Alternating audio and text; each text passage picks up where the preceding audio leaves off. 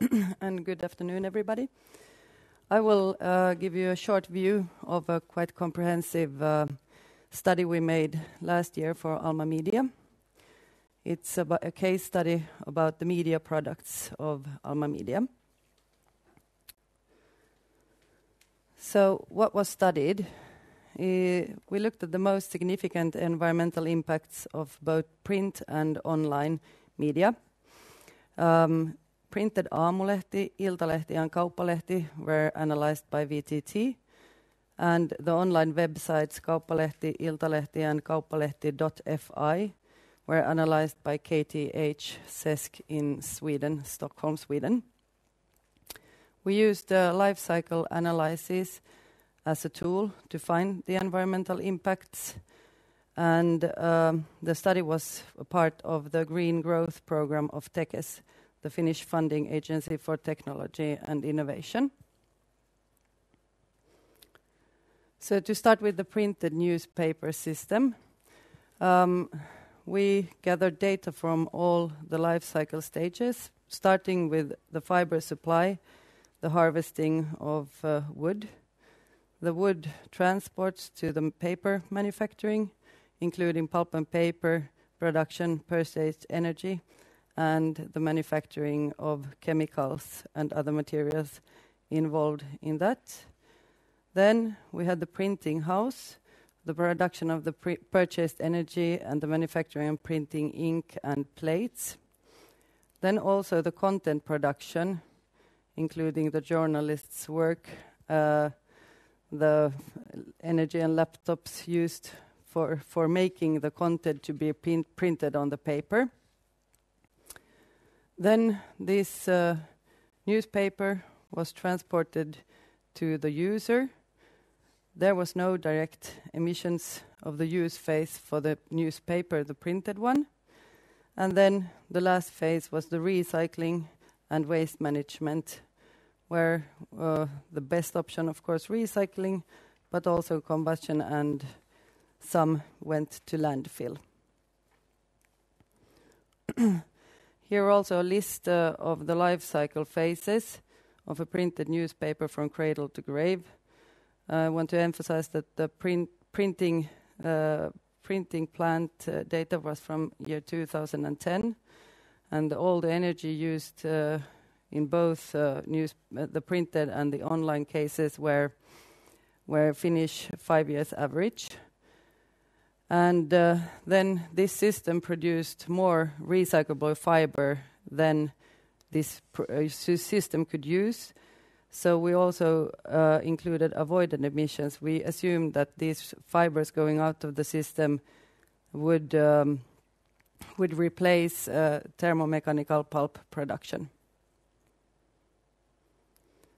Then we have the online newspaper system with content production, online distribution and reading, and also resources and emissions included with that. Content production is the work of the journalists, etc. And the online distribution is the uploading of the newspaper to the servers and the access of the newspapers by the readers. And this includes also the manufacturing and energy use of the servers manufacturing and other infrastructure of internet. And then the reading of the newspaper from computers and laptops from home or office location. And here also the laptop and computer manufacturing and energy use of them when you read as a share for what was for this online media. So some results. If we look at the printed newspaper carbon footprint, we see that the black in the bottom is paper mill direct emissions. The largest part comes from purchased energy to the paper mill. Then we have the pink part, which is content production, and was higher for Kauppalehti because they have more full-time employees than the other newspapers. And then the dark gray was the printing plant energy, and then the light gray the delivery to customer.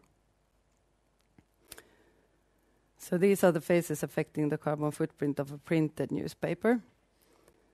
Then the online newspaper carbon footprint per year. So Iltalehti.fi has the highest impact because they have the highest number of online readers. And the user device, meaning the laptops and computers, have the highest share. But for Iltalehti, also the online distribution had a quite high impact because of the larger size of the average downloads, because there's a lot of pictures and films and stuff like that to be downloaded in the Iltalehti.fi website. But the impact was distributed in these 4 life cycle stages of the online newspaper. Then if we look at print and online versions performance per year, on the top we see Aamulehti environmental performance, and Aamulehti is more focused on printed newspaper, so therefore the printed newspaper has the higher share. But Iltalehti and Kauppalehti are more evenly distributed, and this is due to the higher amount of readers of the online newspapers. Almost 3 times more than for the printed, for Iltalehti and Kauppalehti. So is it possible to compare the environmental impacts of different media types? If we look at different functional units, they tell different stories. If we compare print and online versions per reader and week, we see that the impact of the online version is lower, because it's split on more readers, and that's why it gives a lower impact. But then again, if we look at print and online versions per reading hour, and here we had in both Kauppalehti as an example, the environmental impact for the printed version is lower per reading hour, because the reading time is considerably higher for the printed version. 150 minutes per week for printed Kauppalehti and 11 minutes for Kauppalehti.fi per reader. So they are used in very different ways, these two media types. So what were the main impact sources? The environmental impact of print media stem from the early stages of the life cycle. So it's the newsprint production and the electricity used by the printing plant, but also the distribution of the newspaper. While the online media stem from later stages, you have the reading, the computer manufacturing, the reading time, the downloads, and the electricity used for the reading. So conclusions. The different roles and functions of the newspaper should be taken into account when comparing. Comparison is not easy because they are very different, the media types. We have very different amount of readers and very different reading times. The printed newspaper generally showed larger environmental impact per year and per reader and week, while online versions had higher impacts per reading hour. And the impacts for printed and online media occur in different parts. We have upstream supply chain for printed and end user, and separate supply chains that affect for the online.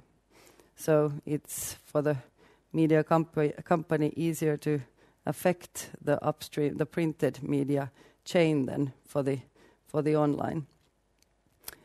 And then on the whole, the communications and ICT sector holds a share of around 3% of the total global impact, and the print products stand for 1% of the total climate impact of a Finnish household. So to get it in the context of the real world. So concluding, it's very hard to compare, and therefore these two media types should not be substituting but completing each other. Thank you. And for more information, contact me and if I can't answer, I can send them further to my colleague in Stockholm.